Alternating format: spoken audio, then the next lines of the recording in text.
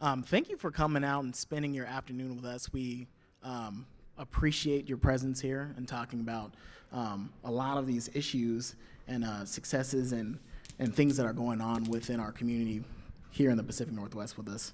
My name is Jordan Leonard, and I'm the Membership and Project Manager here with the Pacific Northwest chapter.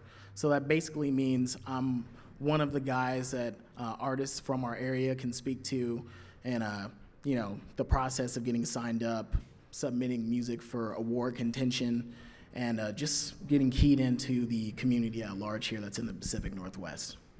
And then to my left, I have Andrew Joslyn, who is an amazing violinist, orchestrator, and also a composer. And then to my far left, I have Ian Moore, who's an amazing guitarist. He's also the leader of Smash, which, we'll talk about some more, which is really great when it comes to providing musicians with healthcare.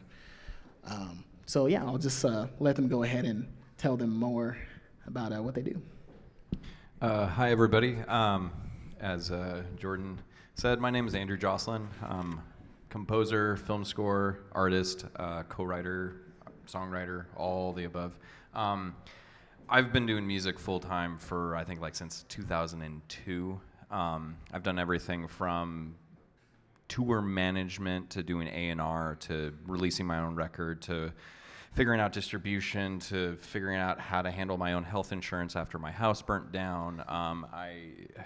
Taxes, write-offs, everything. I teach courses on music business and licensing and yada, yada, yada. The list goes on and on, but the fact remains that I've just seen the sheer scope of what this industry has to offer and the pitfalls that we all, as artists, need to kind of worm our way around. So that's just a quick little briefing of who I am.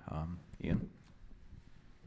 Yeah, I'm primarily, I guess, a touring musician, a producer and songwriter. The funny thing about music these days is when I was young, I've been touring for 35 years. Geez. But when I was young, it was much more binary. Like whatever it was that you did was what you did. And as Andrew was touching upon, I think these days, anybody who's an artist of any type, and definitely this holds true for music, you do everything. I'm now learning how to video edit because you have to create video content. So as well, similar to Andrew, the scope of my career has changed a lot. And one of the things that I do think is interesting is how you have to adapt as the music industry and the world changes around you to stay relevant. You can either be on the side bitching about what you don't like about it, or you can be in the middle of the road working with the changes and trying to make the best of it. So I think we've all evolved a lot, and that's my synopsis, I guess. Yeah, and I think to speak to that, as artists, intrinsically, we're a little bit narcissistic. We're worried about our own art. We're worried about our own trajectory. And when another band gets the bill and you're like, why didn't I get that show? That competitive nature is kind of intrinsic to what we do. But a part of advocacy, and just touching back on the fire that I dealt with, we'll get into way more about what the Grammys do and way more things there, but community. As musicians, we're a community, and we deal with a lot of factors that are pitted against us and that are there to exploit us negatively. And I think what really led me to advocacy and why I think advocacy is something that's really important for every single musician is because we are a community. And we really need to work on figuring out how to represent all our rights. And because, we'll touch upon so much stuff, but it's really important that you learn what is out there, because if you're a lifer, you'll be doing this for another 25 plus years, and your livelihood is on the line. So learning how to work with your fellow musicians and being a unified voice is that much more important. That's my first rant. I got 14 more in me, so. Yes, most definitely. So one of the things that I'm interested to know is how you guys first got your journey started in music. That's one. And then also within your process of starting your journey, can you talk about the process of perfecting your craft and then going forward to monetize your craft? And what are some of the things that you guys experienced in that process? Well, I tour out of Austin, Texas, by the way, so I live up in the Northwest, but I do a lot of flying back and forth. I was going to UT, and I thought I might be a lawyer for a minute. And I was starting to play around Austin, and all of a sudden I had an opportunity to, yeah, you guys didn't know that, did you? No, I didn't. I had an opportunity to do a tour, and I went into my humanities counselor, and I said, hey, I've got a national tour, should I take it? And she very well could have said no, and that's stupid, and maybe I wouldn't be doing this right now. But so I went on tour, and I said, I'll re-enroll when I get done, and still doing it. But the one thing that I always tell people, I run a couple of workshops. I do songwriting workshop and some stuff, and I mentor a lot of young artists just because I've been doing it for a long time. I don't believe a whole lot in natural talent. I think that's a real cop-out. I think we start with a series of things, and maybe really at an early age, you might get some positive feedback that builds upon that. But in my case, just like Andrew, I've been playing music my whole life. I just practiced and played.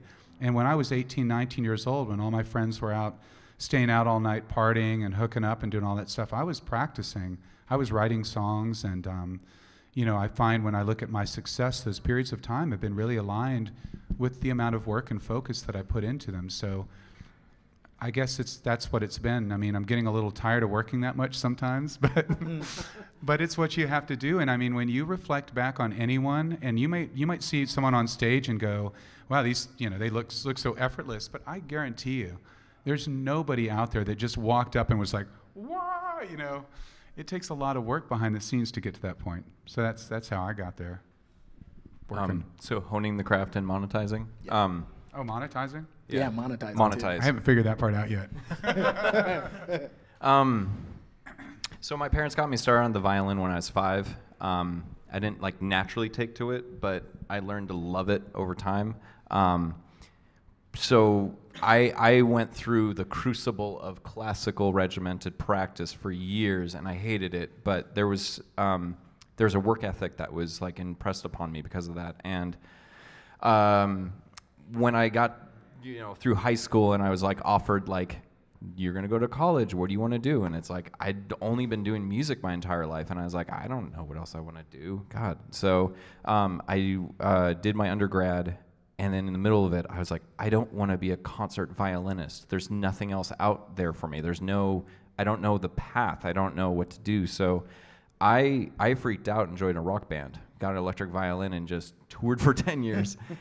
Did not make a lick of money from it, but we made enough to sustain it. Which then I became obsessed with figuring out how to make this a livelihood, because I've spent a lifetime of people telling me over and over and over, you need a plan B. And I hate that. I feel like the arts and the level of craftsmanship and the amount of time that we all put into our art, we need to be properly compensated, at least enough to be healthy, middle-class, working people.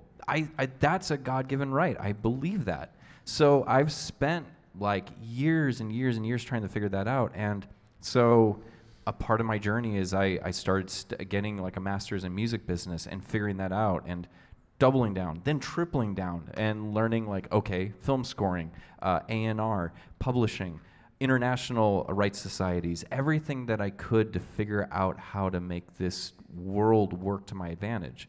And strangely enough, I've been able to kind of position myself, at least in the Pacific Northwest, as a kind of a go-to orchestrator and arranger and film scorer for a lot of artists. So I feel very blessed that I've had the opportunity to work with artists like Kesha and Macklemore and Mark Lanigan and Tom Chaplin from the band Keen. But those are great blips on the map. But the thing to remember in this career is you don't make it. You're making it every single day. It's about the journey. There's not a moment when you're I don't have to worry about work ever again. But that's the thing is with this industry, we're all freelance businesses. So a part of that is you really need to learn the business acumen to help sustain yourself in 15, threads in the stream.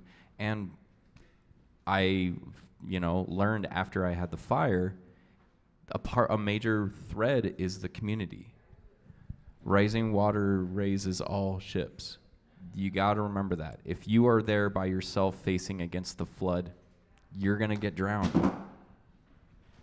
So it's really important to make sure that advocacy is also a part of your business. Because if you're there and showing that you care about the community and have skin in the game with the community, I don't know, music is a collaborative art form. And I'm a serial collaborator. So a part of that also is giving back to the community, other than just making money from it. So. Most definitely. And I think, too, an important piece of this, when it comes to being a musician and being a part of a community, not only your community of fellow musicians and industry folks that you work with, but also developing a following with an audience. I think it's very key as a musician to have that and to constantly, improve and sustain that relationship that you have with your audience. Can you guys speak towards what are some things that you've done to go about creating that following and that audience, and how that plays into your daily life as a musician? Sure. Well, I mean, a lot of that, it's interesting, a lot of building an audience, as Andrew was talking about, is building a culture. I mean, as much as we all like to think it's going to be the brilliance of the art that we make, it's really the culture that you make. And for me, the times when I've been the most successful have been the times when I've actually spoken for the culture.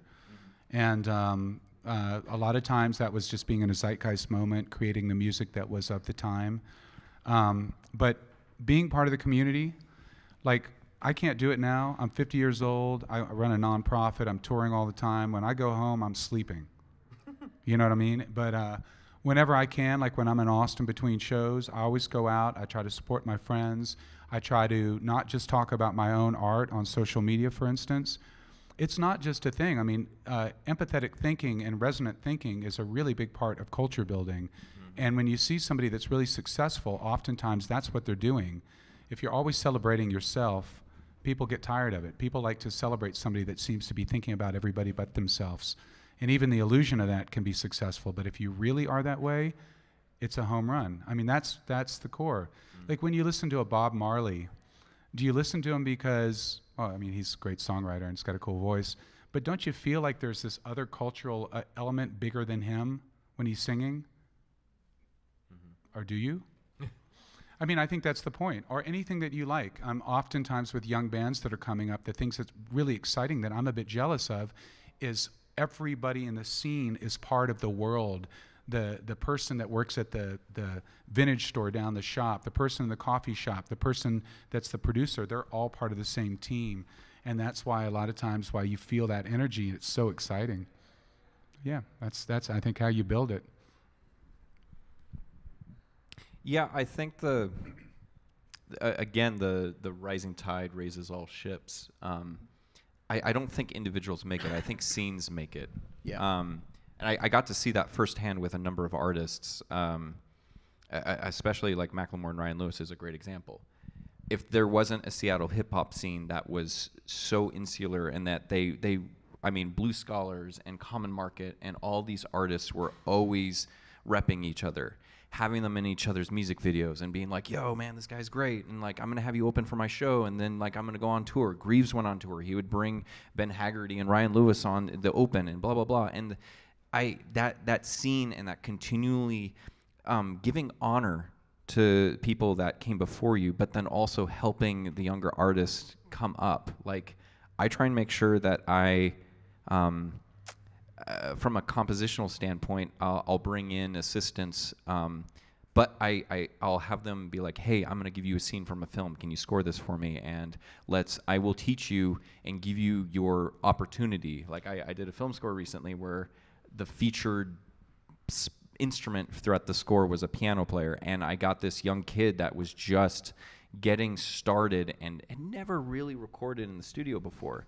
And it was kind of hell at first, but it was like, I want to give you this opportunity so you understand what's really happening in the scene, in this, but that in itself is building community. You're building your team, but you're also,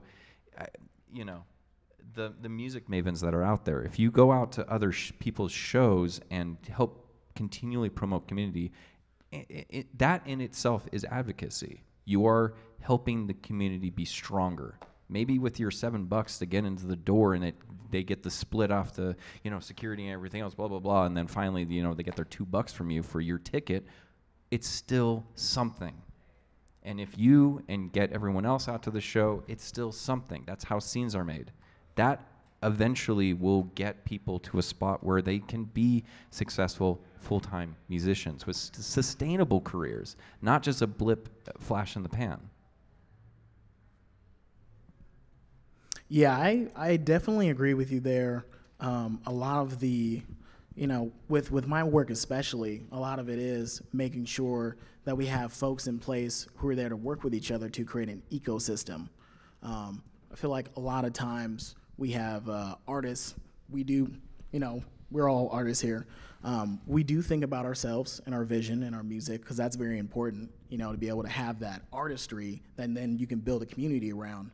But we also need to make sure that we're actively putting forth energy into the ecosystem itself, so it can continue to turn and churn.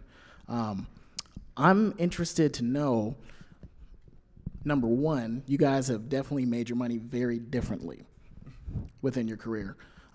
What are some of the struggles that come along with sustaining income, and then also just making sure you're continuing to develop your ecosystem?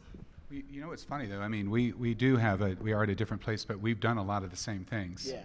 I mean, I've scored a number of films and done a bunch of production, and he's done a lot of touring. Yeah. I don't know. You want to go? You want to? You go first. I have a big. I'm letting the wheels turn on this. Well, one. I'll say one thing. As a touring musician, it's a very interesting time. The methods of information transfer have changed so much. So, like for instance, when I come to Boise, I have a pretty good fan base in this town, but connecting with those people is tricky. I've been able to make my money 100% through music making, but I've had to be resourceful. There have been times when touring was tough, and I scored films, I did some commercial work. If you're going to be a touring artist, you have to be committed to being a touring artist. It's not something you can just drop in and not go on the road for 5 years and then go back out. I have to hit, so my sweet spot is based out of Texas, and I hit those markets regularly. My fans know what's going on. I've got a connection with them, and I've built that over a long period of time. I think it's changed a lot now. When I was a kid, it was about going out. You go hit Denver. You hit Denver again that second time that year. I don't think it works like that anymore. I think the new consciousness is things explode, things implode. They're over, they start. So if I was managing a young band, I wouldn't say go out on the road right now and tour. I would say create awareness and tour behind that awareness if you have enough awareness to create a nice tidal wave. Because otherwise, it's hard to get people's attention. We're so distracted right now. There are too many things. Again, when I started touring, no internet, nothing else to do. You might go see a movie, or do you want to go see the band that's playing? Now there's 8,000 bands playing, 8,000 channels of things to watch on Netflix alone. How do you possibly make a decision about what you're going to do? So you have to make a lot of noise. So I think you have to think about what you're doing. If you're a young artist starting out and you're interested in building that particular paradigm, I would say you focus on a regional awareness, and you really build it up to where you're the so-and-so in this area, and then you start going to Seattle or wherever you are, and you utilize the networks. So we're here on behalf of the Recording Academy. Really quick, who knows actually what the Recording Academy is? Or just as a raise of hands, you guys know? A lot of people don't. So the Recording Academy is a group that's based, obviously, puts on the Grammys, but the reason Andrew and I are involved in it is because it's the most powerful advocacy wing, and it's also a thing that is great for mentoring. So if you're a young artist and you're living in Boise and you want to get to Seattle or something, you have to utilize the networks that are there. And the Recording Academy is one of the strongest ones because they have tendrils, we have tendrils in all of these different communities that can put you in front of different people and give you, so you have to be really savvy. And that's what I do notice, and we talked about this. Nobody knows what the Recording Academy is, and it's one of the best assets for young or old artists out there. I mean, maybe just to piggyback off that, and then I'll circle back on the question. Again, just to reiterate the point, like, as artists, we get kind of in this narcissistic self-auditing mode where we're like, oh my God, I need to write this next record, and I need to get it out to my fans, or I need to hit this, this deadline with writing cues for a film, and da-da-da. You get stuck in your self-contained little world, and it's scary. And I think when I first learned about the Grammys, it was the first time I was like, as artists, we're misfits and miscreants, and people don't understand us, and they're always telling us to do something else. So it was the first time I was like, my clan, you understand me. I can bitch about being on the road, or I can bitch about this, and you understand the trials and the tribulations that we all handle. And it was like, finally, I have my, my AA meeting I can go to and be like, hi, my name is Andrew. I hate social media as an artist, and people would be like, yeah, me too. And I think that's really important because, especially from a mental health situation, it's like you got to know that other people are in the same boat. We're not alone. So I didn't even watch the awards show this last time it went around with the Grammys. Like, the bottom line that I think as an independent artist that's really important with that the Grammys have to offer is it's a beacon and a role model for our community. Not just Seattle, not just this, whatever, for all communities. These small little spots, it's finally a conduit to the national consciousness of all musicians. We're all in the same boat together. We're all dealing with issues with the NEA, like that's going to get cut probably by this budget proposal nationally, or the copyright board doing stuff. Like, most of you guys are like, what are you talking about? This is important stuff. This is why advocacy and having unified voice is important. At least to me, the Grammys are the first step to be like a part of a slightly larger organization, or a much larger organization, that actually is finely tuned to what's happening and can at least inform me, and do something about it. Try to, because we in small, little, concentrated ways can evoke change, and that's what's really important about advocacy. People don't listen to artists because we don't speak collectively. We used to with the unions and stuff, but the artist unions are they're lacking. Yeah. In the Seattle 96, our union got pretty much slashed because Seattle Symphony was like, nope, we're going to create our own music guild and do our own thing because we want to create, we want to record our own music and get money from LA, by, not having to deal with union rates. That undercut a lot of artists in the area. So I think, what was the original question? So I can tie back, sorry. I think the struggles, right? Yeah, it's kind of like the struggles that you face within your career. How to keep going. Yeah, how to keep going. Sustain. I concentrated world building. But it's slow. It's a slow burn, over and over and over. Like, if you're a songwriter, every morning waking up at 9 a.m. and making it a consistent practice to write songs. And I think that the craft of consistency, I think, is very important as artists. We get, there's so much stuff going on in this and this, and like for me, because at a certain point, say you're a composer, you continually put out music compositions into the world, and if you're having them listed with BMI, ASCAP, or whatever, eventually at a certain point, that stuff starts making you back-end royalties, and a consistent, sustainable back-end royalty. And I think, but at first, when you first start, when you have like 3 songs up on your account, or you're not making any royalties. That's when people are like, you can't have a sustainable career in music and blah, blah, blah, and Spotify's the devil, and, we're making a 1/1000th of the cent. Like, who can live off that? You can't. But if you are consistent and you really are focused, you can. Pitfalls. A lot of people think that the way to make it in this industry is to do stuff for free. And that is really hard for me to handle because it undercuts the value of people that are already in the scene trying to make it work. I try and do a film score.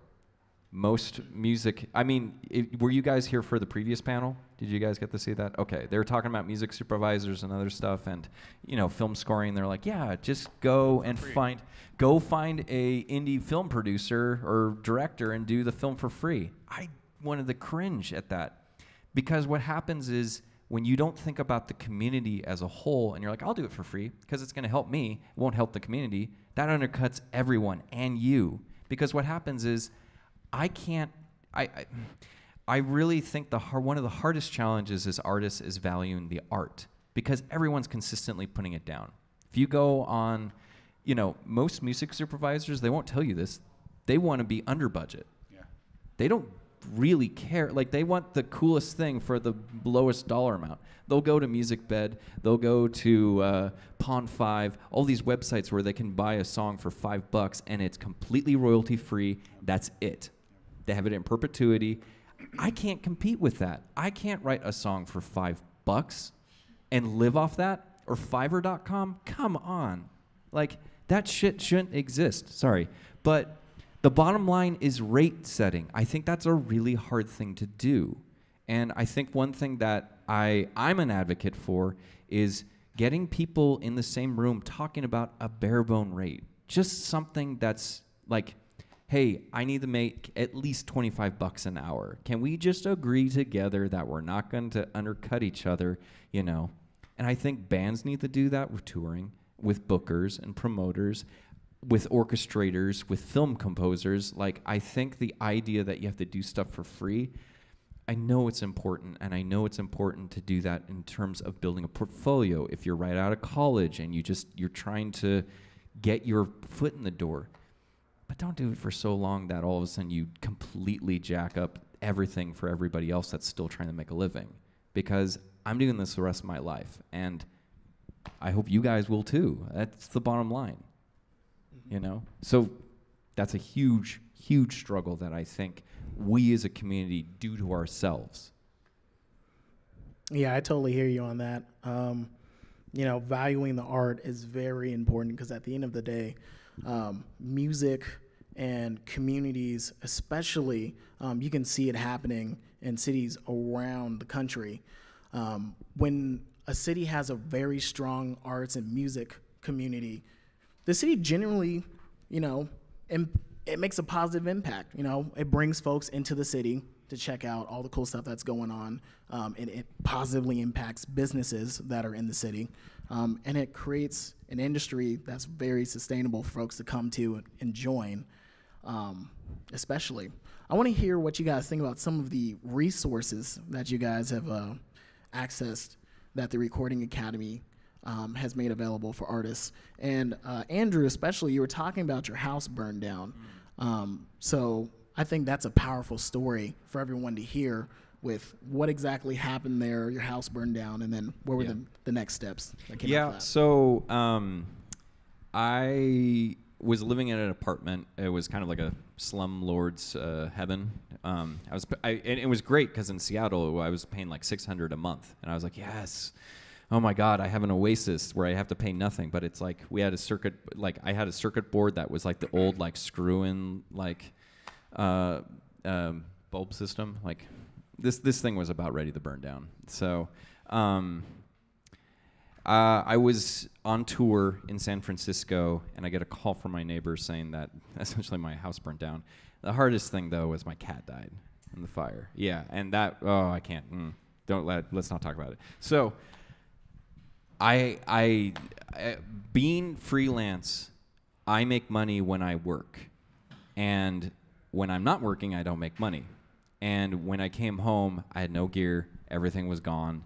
The weird thing is, the one thing that survived was my freaking violin. So there's some bizarre, magical, like spiritual energy there. Like it didn't even lose its pitch, and it was under the bed that burned. Wow. Oh my goodness. And this is where I'm like, you know what? Like in this career, like I do feel like there's a level of faith in some. I don't know what your spiritual beliefs are, but I do feel like there's something. We are conduits to something, whatever you want to believe. But that was my moment of like, woo. So the problem was, my insurance, I had like bare bone like renter's insurance that like did not cover anywhere near what the value of the stuff was. And obviously that was an error on my part, which, you know, I should have been better with my insurance and everything else. But regardless, I had $75,000 worth of gear and stuff just erased. Years and years of recordings, hard drives. And the mental toll that takes alone, not just the monetary, was immense. I was like, I need to get a day job. I'm done. This is it. I'm done.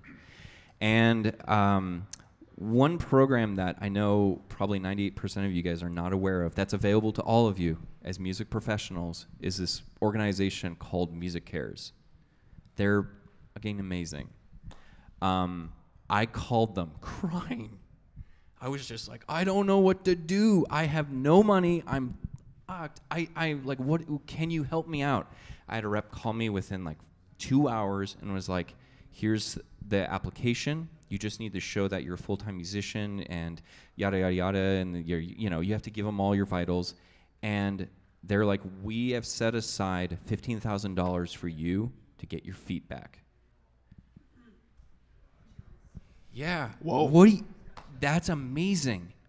And then the music community in Seattle. Ooh, I'm gonna get. Yeah. Man, this is why advocacy is so important. The Seattle music community came together, put a benefit show for me, and a GoFundMe, and oh man, $18,000 later from everything. That's something to get you on your feet. If I didn't have that, I was battling insurance for my livelihood. I was gonna move back in with my parents. I didn't want to do that. I'm a self-respecting human being. I'm working my ass off. I worked since I was 5 years old in this craft. Why do I have to have a plan B? That's why there's organizations like that that's available to us, but people don't know. So, yes, absolutely. Like, Music Cares is a huge, important wing of the Grammys that's available to all of us and to all artists that you guys work with or that are part of this community. And as I said, the mental health portion, they continually help me. Like, if I need to go to a therapist, they pay for it. And that's amazing. And I think that's really important to take note that this is an organization that has our back. That's amazing. That has nothing to do with the Grammys and the awards and Beyonce and, Cardi B just won this. It's like, I don't really care. I care about the fact that you helped me continue my career. I got your back, and I will advocate the hell out of that. Like, that's really important. And, I mean, he's running a whole program called Smash that is just as important. And, I mean, you should talk about that. Well, I was just going to say, though, that what Music Cares is I call it kind of the Oh Shit Foundation, which I think, you can't officially call it that, but what it is that anything that happens to you, it's a net. Like if your house burns down, a number of my friends have gone to rehab because unfortunately there are a ton of drugs and alcohol, obviously, in the music industry, and people have their lives have been saved. Medical conditions, cancer. We had a guy in Seattle who had a heart attack. So it's an amazing organization that also offers mental health, and they really are. They're a safety net for music professionals, and it's everyone's duty to explain it because there really is a lack of knowledge. The resources are there, so telling people, Music Cares will save people's lives. It really will. It's people very close to me.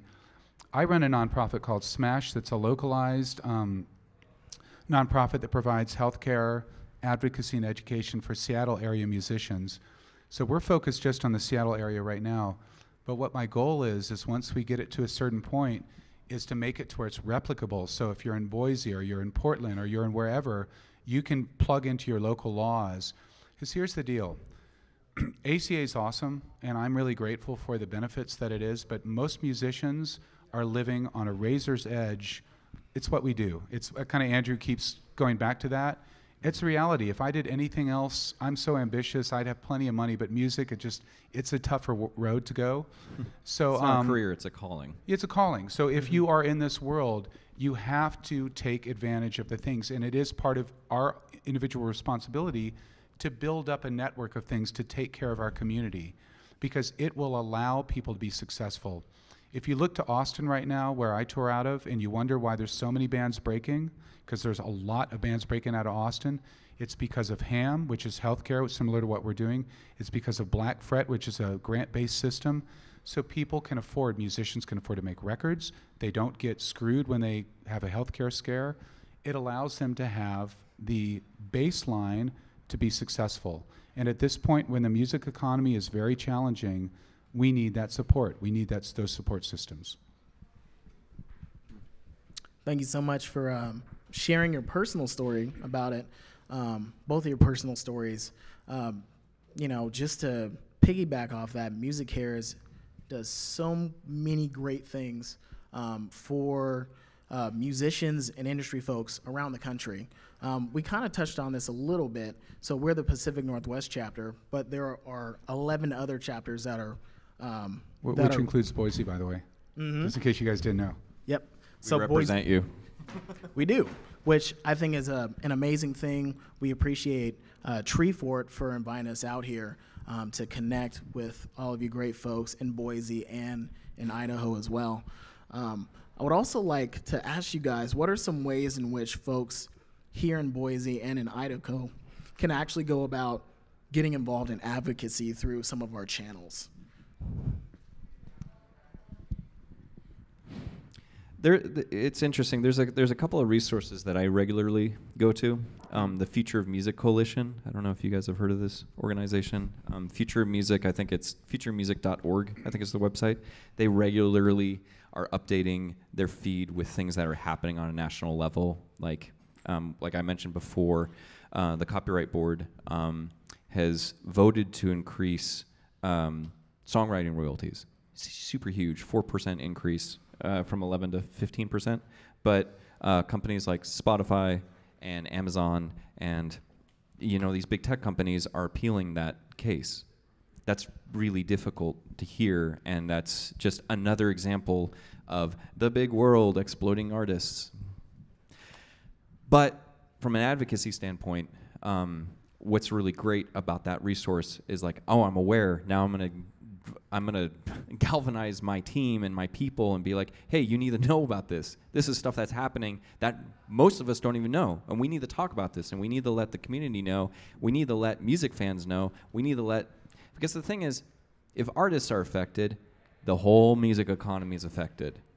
The bookers, the labels, everybody. So from an advocacy standpoint, so Future Music Coalition, I'm an elected governor with the Grammys, and Ian and I are chair and co-chair of the advocacy committee. So we are continually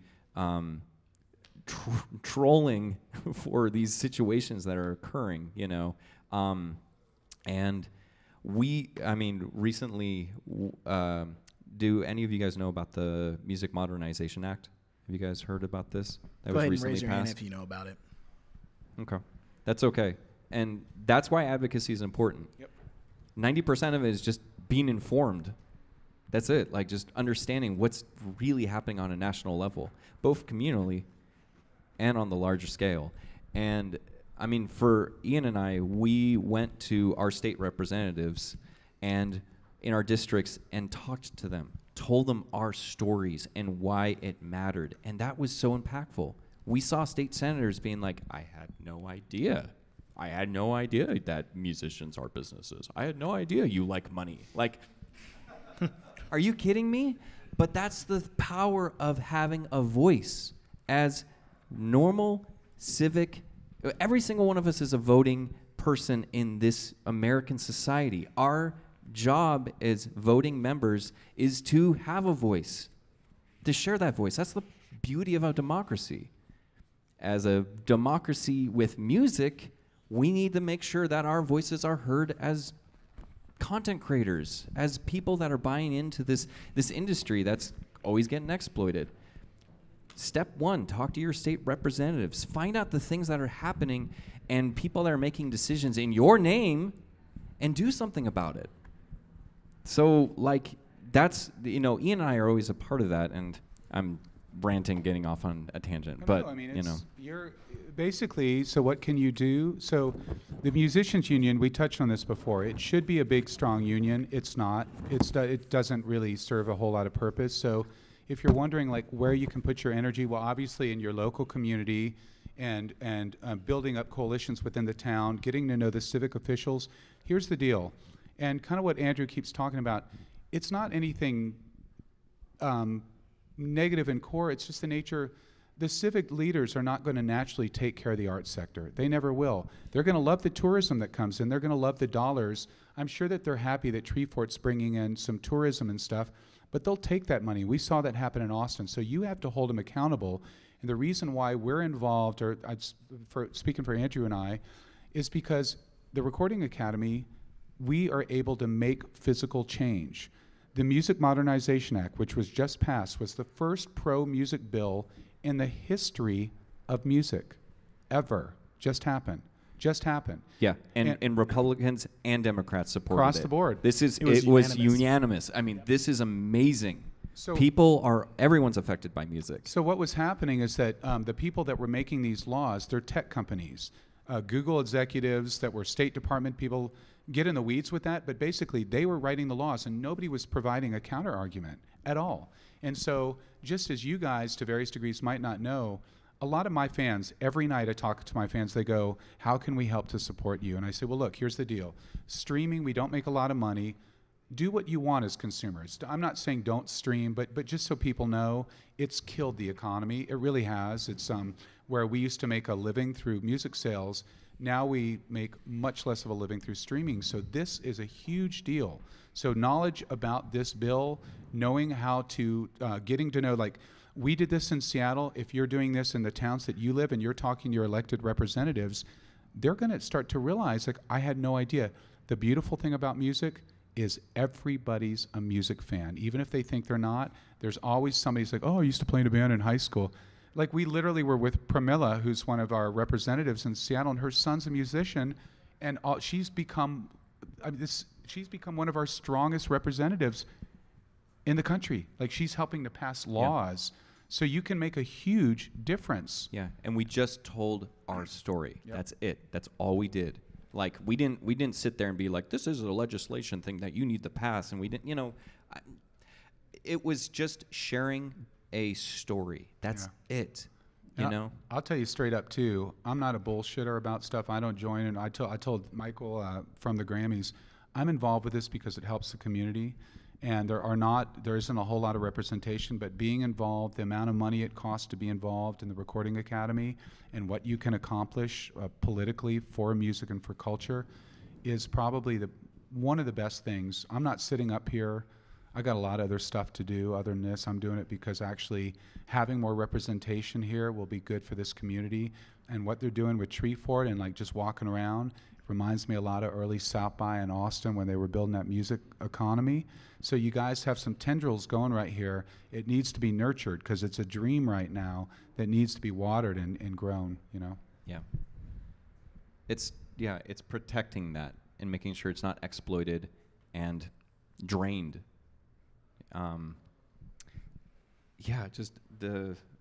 Just advocacy. I don't know. Just the importance of realizing that through unity and being, I think the thing that's just amazing. I'm sorry, I'm kind of trying to piece together a jigsaw puzzle of ideas here. A lot of artists will fall into the negative kind of cycle of just going into their bedroom and being like, I can't make it. I'm not going to make enough money. Spotify wins. Okay, I give up. I'm going to go to college or, work that day job. That's it. So many artists have disappeared. Great, amazing artists have disappeared from the world because of that. And I think instead of sitting around bitching about the system and that it's not working for you, make it work for you. and realize that you're one voice, and make sure and realize that, well, guess what? Your one voice is not gonna be like the super change or whatever, but you don't know. You never know. You never know if your specific story to one state representative could be all the difference. And it doesn't even have to be state representatives. It could be city council. It could be just, I mean, in Seattle alone, we had something that was recently passed where it was a bitch to park in front of music venues. Find parking just to offload your gear so you can make sure you make sound check. We had a bill that was passed where we had little parking spots set aside for musicians. That's amazing. That small little change makes our life just a little easier to deal with. And that was from advocacy and just being there and talking and telling people the story. That's all it is. Because like if you share your story, people will listen. Mm-hmm. Yeah, people will listen. It's something that happens all around the country too. We have an event that's called District Advocate Day, where we take music creators to our local congressional leaders. And this happens throughout the 50 states. I believe it was 2 years ago that we had participation in all 50 states, having advocates go forward and speaking their truth to those leaders, which I think we were talking about the MMA a little bit ago. That was one of the main reasons I feel why it passed. I think that's why it passed. Yeah. Yeah. So, especially looking at Boise, you guys have a great foundation. This festival is awesome. We've been able to walk around and check it out some. So I think District Advocate Day is, especially is a great tool because, with your help, we can get voices in Idaho going and contribute to the nation's effort of chatting with these folks and just letting them know how important music is. The other thing that's really cool is that there are different districts, and the Pacific Northwest District, as you can imagine, is much more independent than LA or New York. So there is a national voice that the Recording Academy has, but in Portland, Seattle, Boise, we also represent Hawaii and Alaska. We're different. We have different needs. For instance, we're much more civically minded. We want to do stuff like we're working on stuff in Seattle and in Portland. We're trying to get stuff going on a town level because that's where it starts, right? If you want to make change, you make change locally, and then the local stuff filters out. But we're able to do that. We don't have to because LA is a whole different scene, right? LA's all, LA's LA. They have different priorities. Priorities are very different there. We're all independent labels. I mean, there are no major labels in Seattle. It's Sub Pop and labels of that type that nurture underground talent. So our organization, it's really diverse. It's diverse culturally. It's diverse gender-wise. It's diverse different types of people.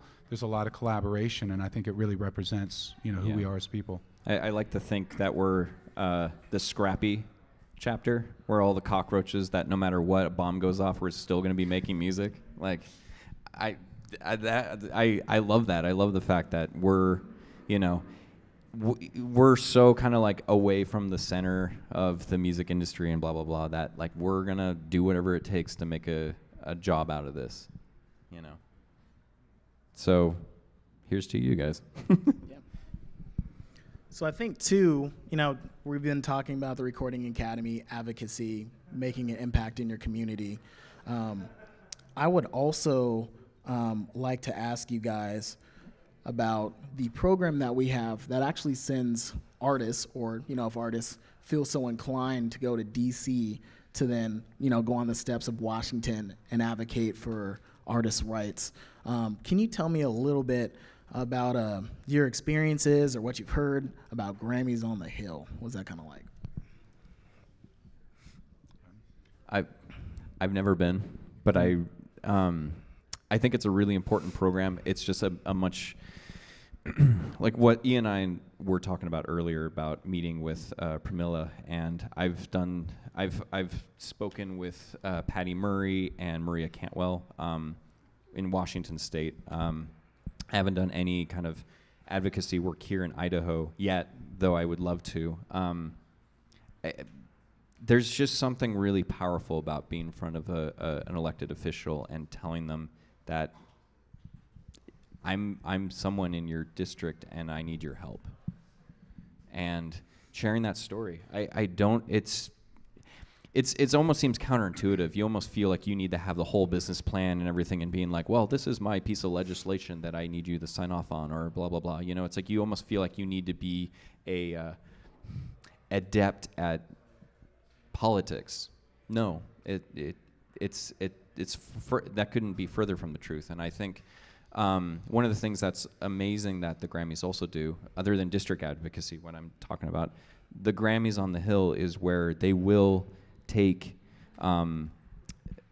representatives from all 50 of the states and get them in front of Congress, in front of the elected officials, and tell them, like, hey, this is really important stuff. Like, because all these other big tech companies and everybody else, they already have representation and lobbying strength. Yep.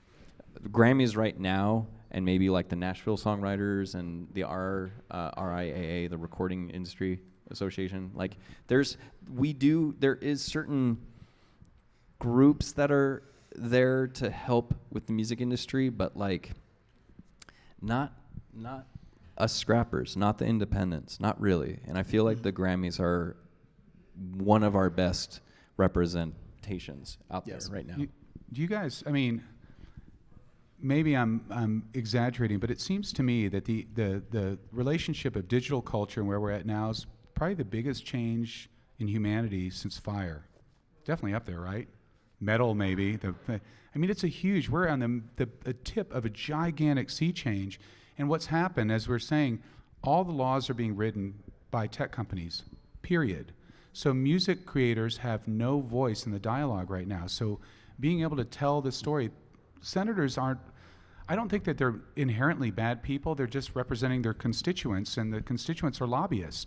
So if you got a bunch of people talking here every day going da da da da da da da, when we do Grammys on the Hill, it's the opportunity for musicians to tell their story, for music makers to say, this is what's going on, you know, and it's eye-opening.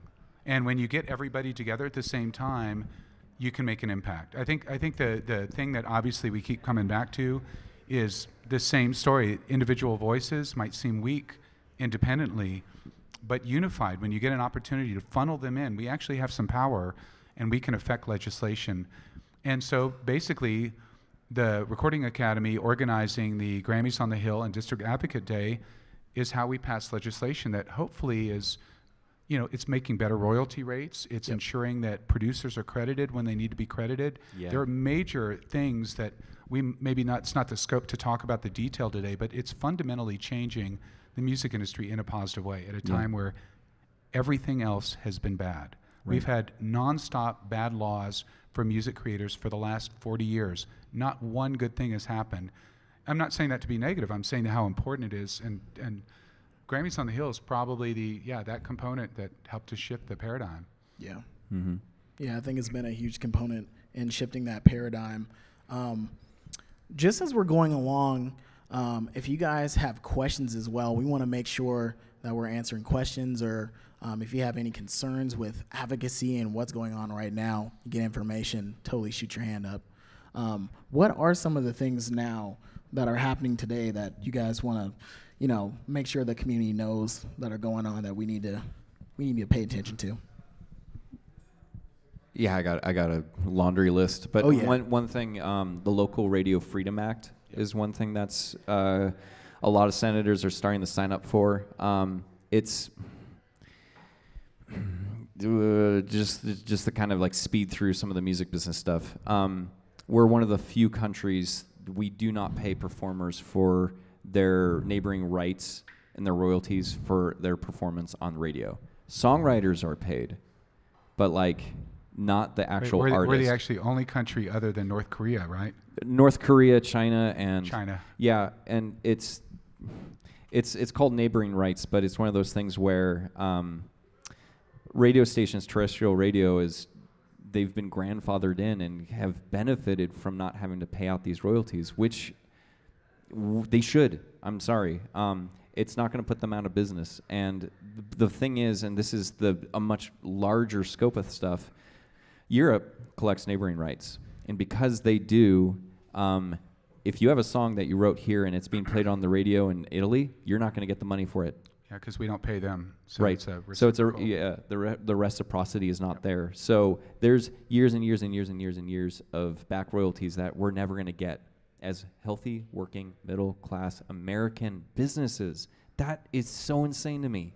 So for one, that's something just being aware of, one. But two, talking to state representatives and being like, why did you sign up for that? Like, this is how it's affecting me as an artist. So that's one, the local Radio Freedom Act. Yeah. We touched upon it earlier, the copyright board and their passing of increase for songwriter royalties. Super great, super bad that Spotify and Google and Amazon are challenging that. Educate yourself and then reach out to the board of directors of these companies. Write emails.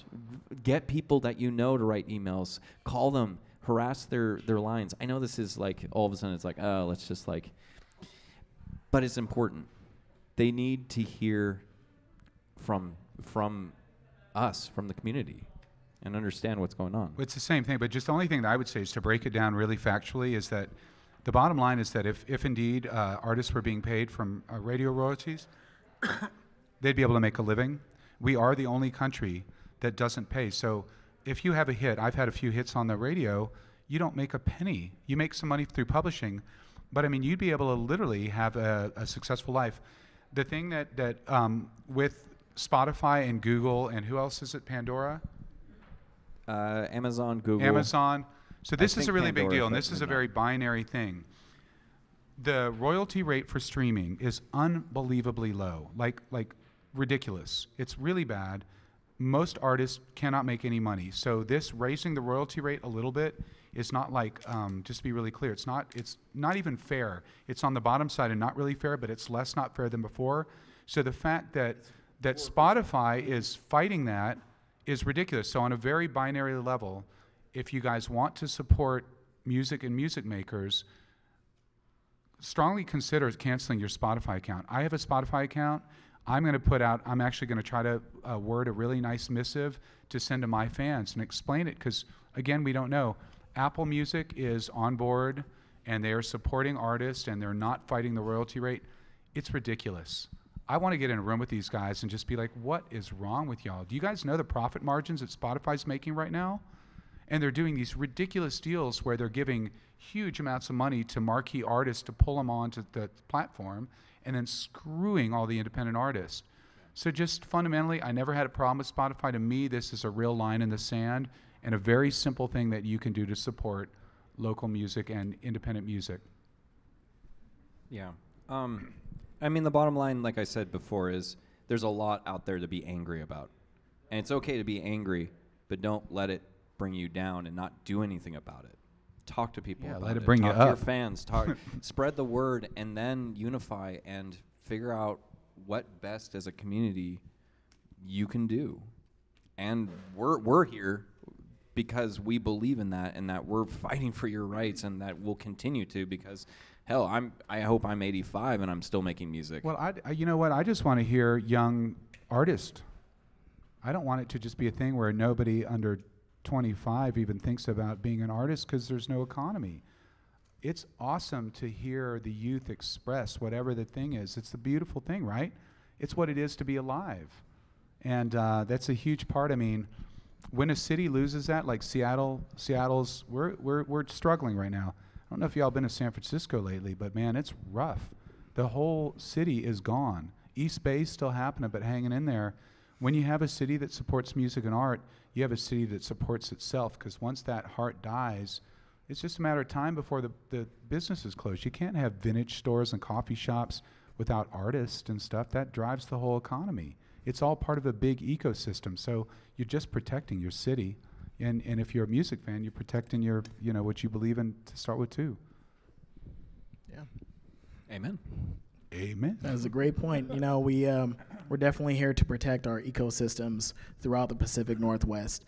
Another thing that I'd say that's really powerful about what we're doing here is we're acting as a conduit to connect the various communities who are, throughout the Pacific Northwest.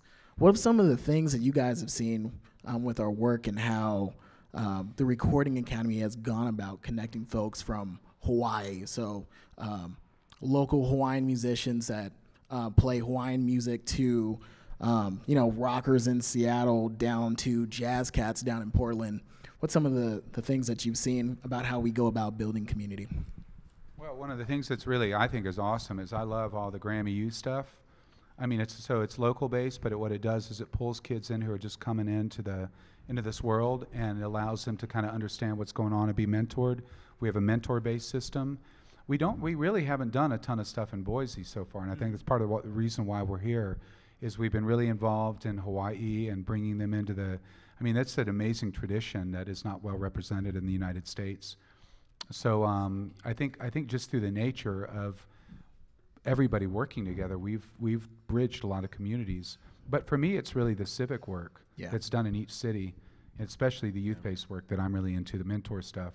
Grammy U is awesome. If anybody's young and just getting in the music industry, I mean, how does it work? Like, Jordan, how would it work here in Boise with something like that? I mean, how do you implement something like that in this town? Okay.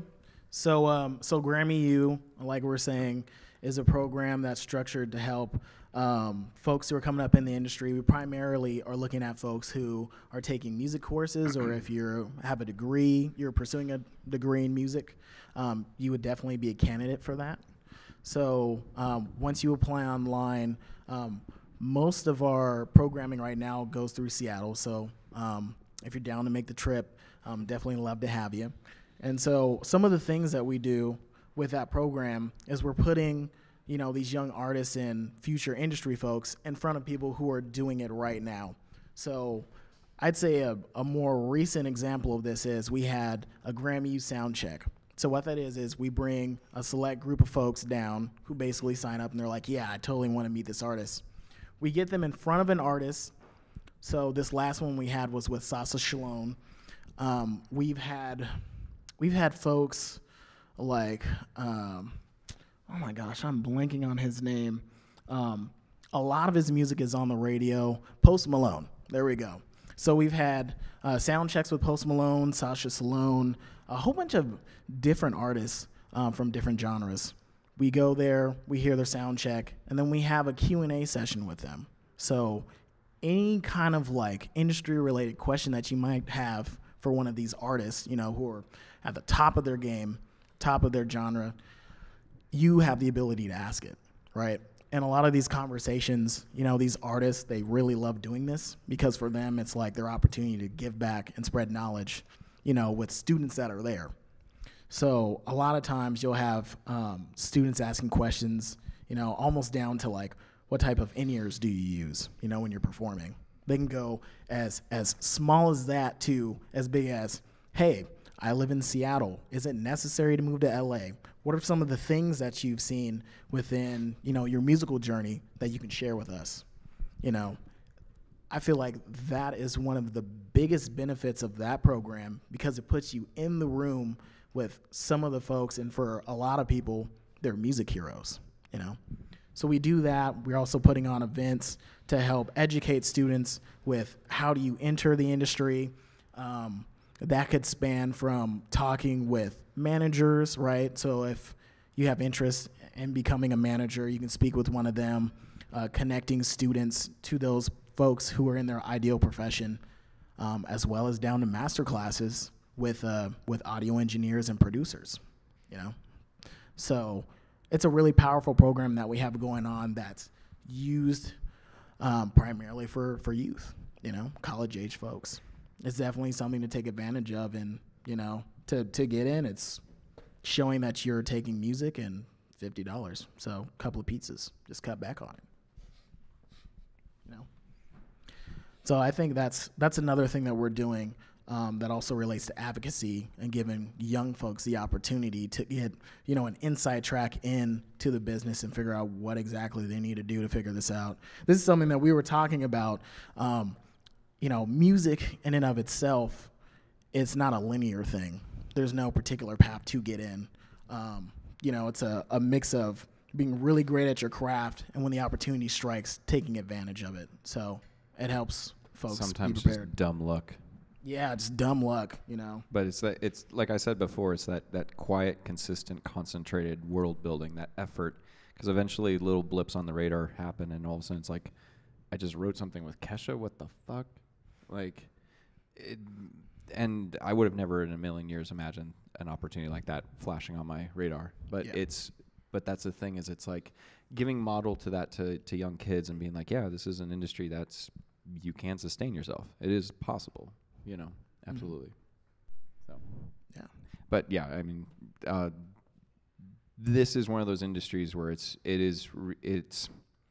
who you know, and it's not linear. It's difficult to understand. Like, everyone kind of looks at our industry kind of like a black box, like, so how did Iggy Pop get big? Like, how do I become a music supervisor? Like the last panel, they kind of give you kind of like hollow platitudes and be like, yeah, you just work hard and it kind of happens, and yeah, maybe you might join my team, but maybe not. And you're just like, what? That does not help me at all. But how do I become a music supervisor? How do I become a manager? How do I become blank? This industry doesn't really give you. No one's going to tell you. No one's going to handhold you through it. It's not like, go to med school.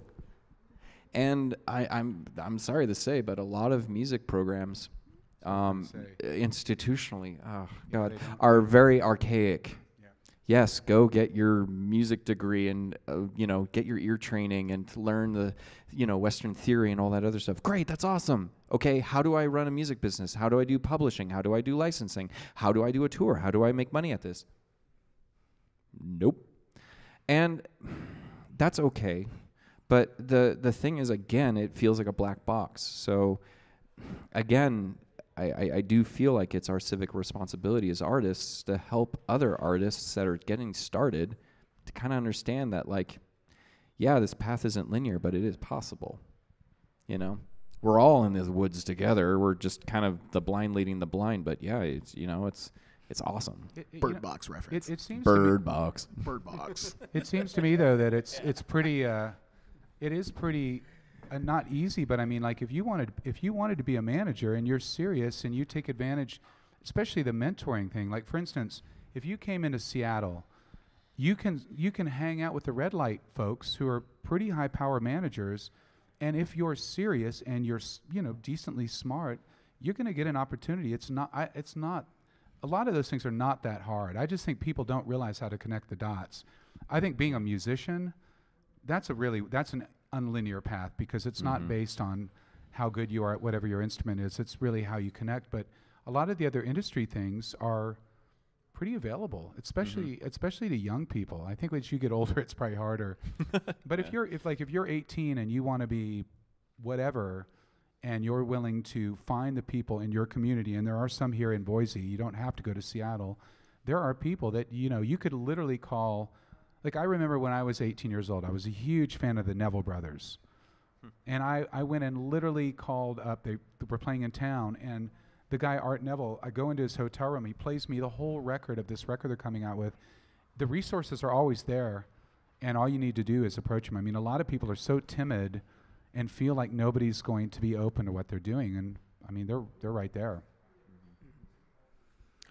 So at this point, we have about 5 minutes left. So I want to open this up. If you guys have questions for us, this would be a great time for that. And we would love to hear your voice and hear what you're thinking. Don't be shy. Yes, don't be shy.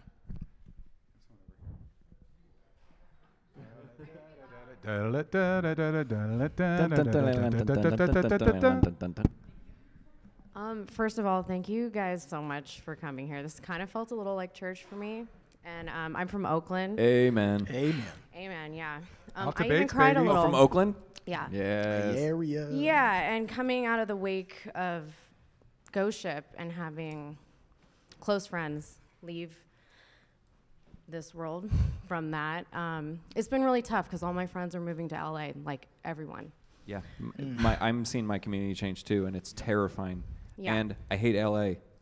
I'll say it I'm on from tape. LA and I hate it. That's why I'm like, from why LA. are you guys going here? I was born in LA and I hate it. And Oh, it's one of those things where, like, why do we need to Because they're not getting this information. I'm not getting this. We're not under, like, you guys, just hearing this has been like so helpful, but they're just thinking like, oh, we need to go there, and then what's gonna happen? Is it this old school idea that like some producer's gonna find you and then you're gonna become big? And like there's that old school mentality, like even if you're a punk rock band or a Joy Division, there's gonna be this magical man that's sitting in the back and is like, oh, dude, I love that rep sound. From Epic just heard our He's set. finally here. Like they're gonna be the biggest thing ever, and then like they swoop you up and take you and put you do the internet and then they for give you a 360 deal. Yeah, that's so rad. Yeah, Oops. it's like, and yeah, the fact that we're all doing this ourselves. I hate social media. I hate having to promote myself.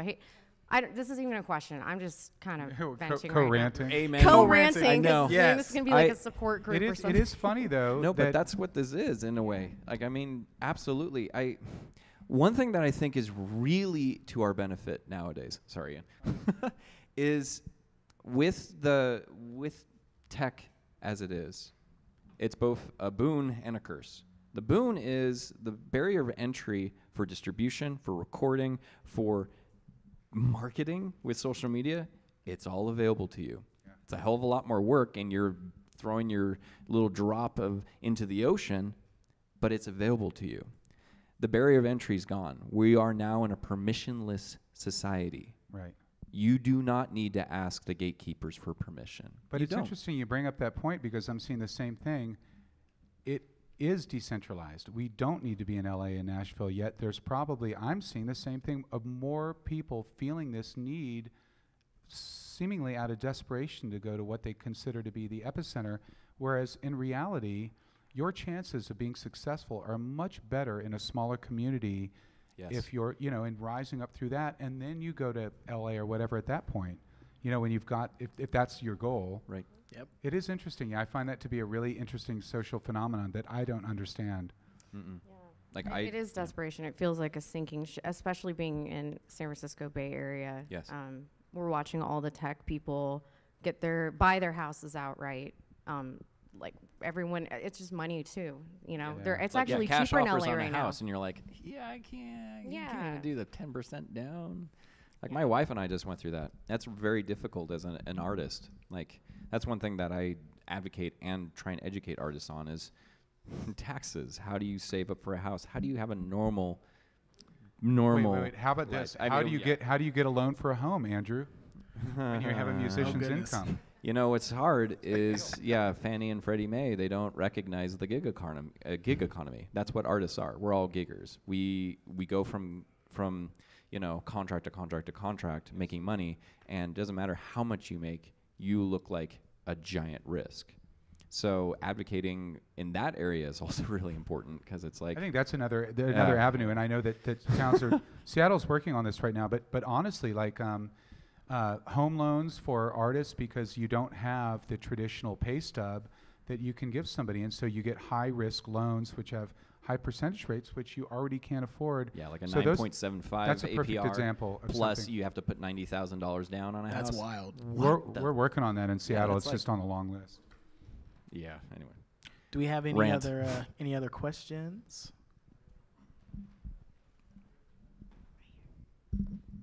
So I'm actually a law student.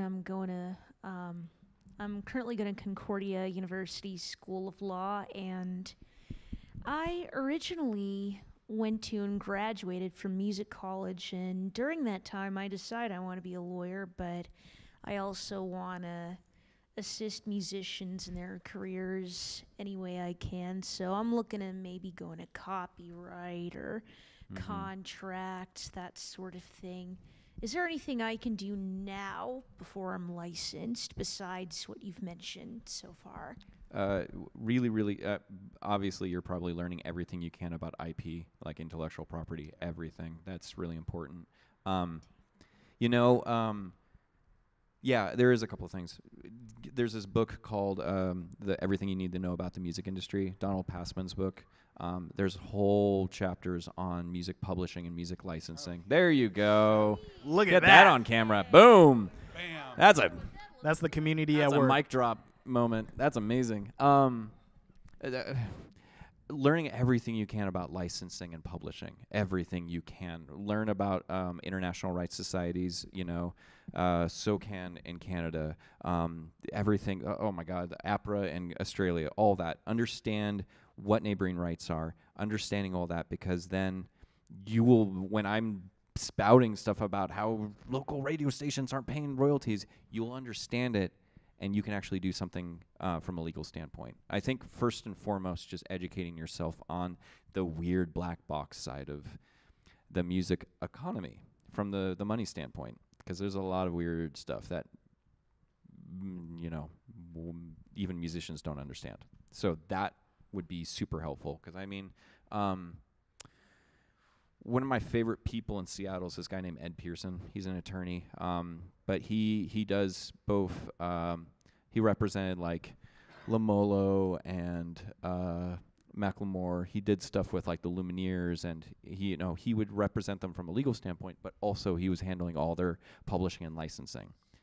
So that's a path that I think is available to you. And hell, if you set up a publishing company here in Boise and we're representing the publishing and copyrights of artists here and getting it licensed, you would be talking to the music supervisors from the last panel and being like, I got artists, they need to be licensed, here you go. Yeah. Mm-hmm. Boom. That's a way that you directly can help this community be on the map. And so I just want to also let you guys know we're going to have a mixer here as well. So if there are more questions that come up, please come over and chat with us. We are super excited to talk and to learn about what you're doing and what are your goals in this industry. And with that, I think we're gonna wrap this panel up. I appreciate your time, your generosity with your attention, and coming out and chatting with us. So thanks so much. Thank you guys so much. Thank you.